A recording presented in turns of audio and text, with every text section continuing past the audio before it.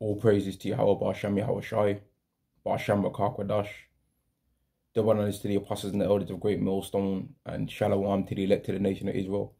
This is going to be a lesson on whether Yahweh cast away his people or not. All right, did God cast away the Israelites, or the Israelites a nation that no longer exists on the earth? And the answer to that question simply is no, he did not.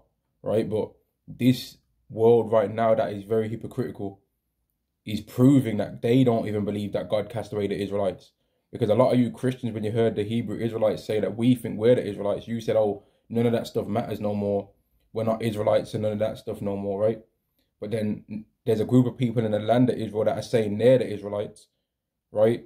And all of you people are standing up to try and fight for them and saying, yeah, they do deserve this, and they don't, this shouldn't be happening to them, saying, yeah, they are the chosen. And I've seen the comments from several of you people saying these things, man, and I've seen it spoken out of people's mouths, right? Yet when it came to us saying that we're the Israelites, you wanted to say, no, the Israelites are done away with. So you got to pick, which one do you believe? Do you believe that the Israelites are done away with? Or do you believe that those people in the land of Israel are in fact the Israelites? But either way it goes, you have to stand on one belief, man. You can't try and say one thing to us and then say another to them. Now, let me get a prophecy or a scripture, in fact, to prove that the Israelites are not done away with. Right? This is Jeremiah chapter 31 and verse 35. Jeremiah chapter 31 and verse 35. Thus saith Yahweh, which giveth the sun for a light by day, and the ordinances of the moon and of the stars for a light by night, which divideth the sea when the waves thereof roar. Yahweh of hosts is his name. If those ordinances depart from before me, saith Yahweh, then the seed of Israel also shall cease from being a nation before me forever. Thus saith Yahweh, if heaven above can be measured, and the foundations of the earth searched out beneath, I will also cast off all the seed of Israel for all that they have done, saith Yahweh. So people, when we've said we're the Israelites, they've said, oh, nah, that's done away with. We're all Israelites at the end of the day. And then yet if you ask them if they're an Israelite, they'll say no. I've heard people say that everyone's an Israelite, which is ridiculous. How can everyone be an Israelite when everyone is not even from Shem? How can we all be Israelites, man? And then when you really understand what people are saying, they just don't want us to be Israelites. Because it's not even with these people, it's not even a thing about skin color with who they want to be and who not to be Israelites, because they'll happily accept an Ethiopian person saying that they're an Israelite. They'll happily accept a Malaysian person saying that they're an Israelite without asking for DNA test or any of these proofs, without saying, was you born in Israel? Can you speak Hebrew? They won't say none of that to these people. I've never seen any of these Ethiopians get asked, can they speak Hebrew, or what their DNA test results say, or any of the same things that they ask us when it comes to them being an Israelite. They just don't want us to be. And that's because we really are. We really are Israelites, man. And this world knows that there's a heavy price to pay and a heavy judgments to pay for all the things that's been done to us, especially if we are Israelites. They know that there's a heavy price to pay for all of that, man. And there is a heavy price to pay. And the seed of Israel is not done away with, man. Just like it says here, if the heavens could be searched out, right, and the foundations searched out, then God will cast away, then Yahweh will cast away all the seed of the house of Israel. But let's look at what our prophecy says, right? That was also spoken of by Jeremiah, and see if the house of Israel, of the seed of Israel, is cast away. Jeremiah chapter 23 and verse 7. Therefore, behold, the days come, saith Yahweh, that they shall no more say, Yahweh liveth, which brought up the children of Israel out of the land of Egypt, but Yahweh liveth, which brought up and which led the seed of the house of Israel out of the north country, and from all countries where I had driven them, and they shall dwell in their own land. Right? So that's clear that the seed of the house of Israel is going to be gathered from the north country, which is in North America, and everywhere else that they've been scattered. And then they're going to be taken back to their own land. Now, some people will say that this has happened already. I'm not one of those. This has not happened. Because if you ask those people in the land of Israel, what's their greatest salvation, they're going to say ancient Egypt. That's what they're going to say. They ain't going to say 1948. Because after 1948, wasn't there a thing called Nakba? Didn't that take place? So it couldn't be 1948. Because they're still complaining now over there. But why is that happening if Ezekiel 36 has been fulfilled, like some of you lying Christians have tried to make out is the case, man? Which is not the case. right? Now, some people say, oh, that's only the Old Testament that you're saying that. Well, let's see what Paul said, since all you Christians love Paul so much, right? Let's see what Paul said about whether the Israelites were cast away. Romans chapter 11 and verse 1. I say then, have Yahweh cast away his people? Yahweh forbid, for I am also an Israelite of the seed of Abraham, of the tribe of Benjamin. So the Israelites are not cast away, man. They're not cast away. The Israelites still exist. The seed of the house of Israel is still on the earth right now. And we say, right, Israelites say that the Negroes, Latinos, and Native Americans are those people. Now you say that those people that came from Germany, certain parts of Russia and all of these things, you say that they're them people. Okay, say that then. But we're gonna see who prophecy is gonna be on the side of, right? Because it don't say no in the Bible that all these countries and all these different people will be fighting to help the Israelites in the end times. In fact, since the captivity and since the salvation that they were going to receive was going to be similar to ancient Egypt, it was going to be more so that they was going to be refusing to let them go so that they can serve their Lord. Right? And if Ezekiel 36 has been fulfilled like you people say, then shouldn't the Israelites be keeping the laws perfectly? Shouldn't they have a new mind and a new heart? Shouldn't every single Israelite be saying that we keep the laws? There shouldn't be none saying, oh, I'm not practicing. There shouldn't be sneaking off, talking about going to a restaurant, can I have some white steak? And then they know that that's a code word for I'm going to eat pork. Or can I have some white steak?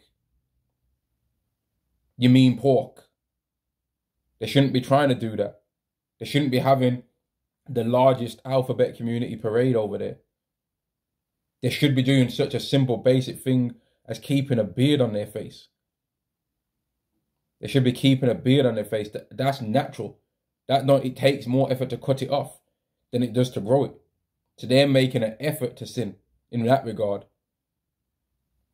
Let's carry on. Ezekiel chapter 36 and verse 27. If they was back in the land for real, this would be happening. Ezekiel chapter 36 and verse 26. A new heart also will I give you, and a new spirit will I put within you, and I will take away the stony heart out of your flesh, and I will give you an heart of flesh, and I will put my spirit within you and cause you to walk in my statutes, and you shall keep my judgments and do them. Are they doing that? And ye shall dwell in the land that I gave to your fathers, and ye shall be my people, and I will be your God, and I will also save you from all your uncleanness. Is alphabet community activity uncleanliness? Yes, it is. It's filthy, it's dirty, it's disgusting. But they're all about that. They're all about that over there, man. But they're supposed to be cleansed from their uncleanness. Are the women over there committing adultery? Are the men over there committing adultery? Yes, they are. That's uncleanness. And among us who say we're Israelites as well, there's uncleanness among us too. But we ain't saying that we've fulfilled Ezekiel 36. They are. And you Christians are saying it too. Ezekiel chapter 36 and verse 28, and ye shall dwell in the land that I gave to your fathers, and ye shall be my people, and I will be your God. I will also save you from all your uncleanness, and I will call for the corn, and I will increase it, and I will lay no famine upon you. Now the people are rioting and complaining over there about several things. The land can't even grow crops there properly. They've had to do specialist techniques that you don't have to do in several other places in the world in order for certain things to even be able to grow. But why would they have to do that? Shouldn't it grow easier in the land of the chosen than anywhere else? And it would if the chosen were there. But they're not. They're not over there, man. The real Israelites are not over there. And anyone that says that they are, you're a liar. And you can't explain why the prophecies are not fulfilled in regard to the Israelites then, and you can't explain this. If you say that the Israelites are over there, right, well, explain why they ain't doing this then. Explain this. Isaiah chapter 2 and verse 2. And it shall come to pass in the last days that the mountain of Yahweh's house shall be established in the top of the mountains, and shall be exalted above the hills, and all nations shall flow unto it. All nations ain't flowing unto whatever them people in the land of Israel are talking about. All nations ain't flowing to what they're talking about. In fact, anytime any nation says anything against them, it gets called anti-this or anti-that. That's all they can say. People ain't flowing over there to hear what they say. In fact, no one's allowed to say anything to them or against them because they get cancelled. And then the proof that we're the chosen for real and they're not is that with all this stuff that's going on with that war over there, how comes everybody wants to know what we've got to say? How comes they're demanding that we pick a side because we're the chosen? And it's in their spirit really that they have to want to hear what we've got to say, man. It's in their spirit that they want to hear what we have to say. They always want to know our opinion on things. And for all you people that don't believe that, even Andrew Tate is an Israelite, man. I don't care what religion he wants to claim. His father was a so-called African American, and and African Americans are really Israelites, man. In particular, the tribe of Judah. That's why all you people are always following after Mike Tyson. That's why you people love Anthony Joshua. You love all the you love Dwayne The Rock Johnson. You love all these rappers. You love all these Latino, Native American. You love all these African American rappers. You love them. When you go to the concerts, who's the main people there? You heathens. It's all you people that are not Israelites that are always following after these people because it's naturally in your spirit that you want to follow us, man. You ain't following after them in that regard. After those other people claiming to be the chosen, you ain't following after them trying to copy their ways. You're trying to get money from them, but you're not trying to copy their ways in terms of how they actually interact with the world. You ain't doing that because they're not really the chosen, man. Isaac had 2 sons, right? The first son that came out was Esau. The second son that came out was Jacob. And you people in this world right now are following Esau, right? You're following after Esau in terms of who is ruling after you and whose philosophies you're picking up. But your spirit really wants to follow after Jacob, which is us. But you're really following Esau, man, right now. Let's carry on, man. Verse 3. Isaiah 2 and verse 3. And many people shall go and say, come ye, let us go up to the mountain of Yahweh, and to the house of the power of Jacob, and he will teach us of his ways, and we will walk in his paths. Now, are they doing that? Are they making us follow after their ways and follow after their paths? No, they're not. They ain't even following it. They're not even following the path themselves, man. The president of that country can't even manage to keep a beard on his face. But then he's got the nerve to try and quote Isaiah 60. How about you grow a beard first? Before you start trying to think you can quote prophecies. How about you just let your beard grow out? How about that? Instead of trying to make out like you think you're deep and that you don't know anything about prophecy in terms of telling the truth. You know how to lie.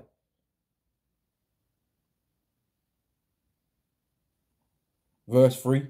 And many people shall go and say, come ye and let us go up to the mountain of Yahweh, to the house of the power of Jacob, and he will teach us of his ways, and we will walk in his paths. For out of Zion shall go forth the law, and the word of Yahweh from Jerusalem. They don't ever speak about the word of the Lord for real, man. Whenever you hear any of them talk, the first thing they're going to say is, oh, I'm not really religious. I'm not really practicing though. Or I don't really speak too much about the Bible. They don't even believe that the Messiah's came yet, man. They're still waiting for him to come. But if you read the prophecy about the Messiah, which I believe is in Daniel's 9th chapter, he had to have came already. Because there was a timeline on when he was going to come to the earth. And that timeline's gone. So he's came already.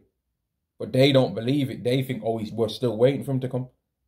So according to them, we're still 2,000 years back in time. They're all over the place, man. And any of you people that know anything about the Bible, you wouldn't be able to get interviewed by any of these people and they're trying to ask you questions about this and ask you questions about that. Because you'll be able to just say to them, according to the Bible prophecy, are the Israelites supposed to be in the land yet? Well, I'm not really here to talk about the Bible. Then why are you saying that they deserve the land then? Isn't that because of the Bible why you're saying that? The reason why people are saying that they deserve that land is because of the Bible. Right? And Salakia, 1 second.